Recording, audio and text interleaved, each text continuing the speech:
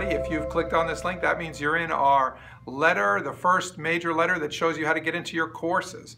And so if you scroll down after you've watched this video, you'll enter into your child's classes and you'll see that there are a number of different places within the class, maybe different subjects, maybe different assignments. This is asynchronous course delivery. What that means is not everybody is on at the same time. We're not all synchronized.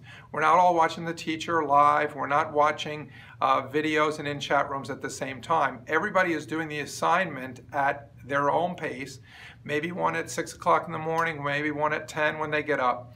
And the teacher is responding as he or she is available. So what happens is the teacher might grade all the papers in the afternoon and post comments and suggestions for the next assignment, and students will access that the next time they're on. This is called asynchronous learning. What this allows us to do is maintain quality. We don't have people shooting videos from behind their computer. Everything is thought out and very deliberate. And on your part, it gives you flexibility as a parent because everybody's home life is a little bit different.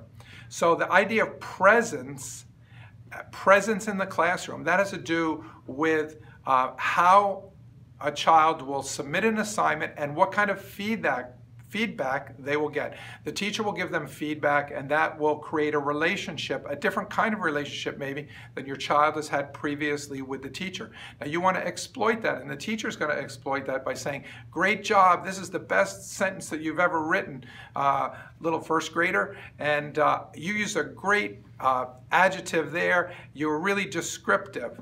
And so there's this personal feedback component that will be into your home, and by the same token, your child will also give feedback.